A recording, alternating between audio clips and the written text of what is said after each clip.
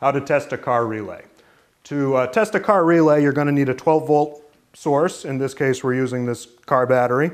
You're going to need a multimeter that's capable of reading resistance, ideally one that has a continuity meter on it so that it gives you an audible tone when you have continuity. With the meter set on resistance, you take your relay and the poles that you're looking for continuity between are going to be labeled 30 and 87, and you're going to take the clips from your meter and you're going to clip them on to the 30 and the 87, and then you're going to take a set of test leads. In this case, these are battery clamps.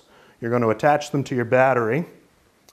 You're going to take the other end and you're going to touch it to the 86 and 85 pins on the relay.